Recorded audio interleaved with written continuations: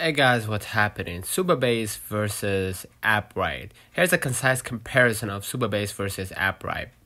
Okay, Supabase is an open source alternative to Firebase, built on PostgreSQL with real-time sync authentication, storage, and serverless functions. Best for developers needing a scalable SQL-based backend with full control over data. Offers self-hosting and familiar relation database structure, making it ideal for full-stack apps that require complex queries.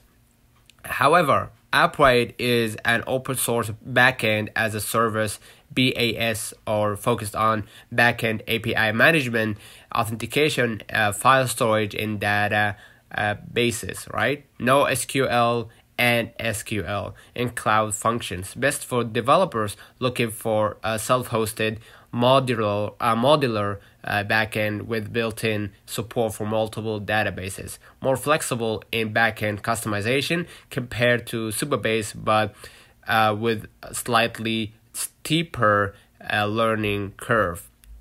So Supabase is best for SQL-based projects needing real-time capabilities and scalability.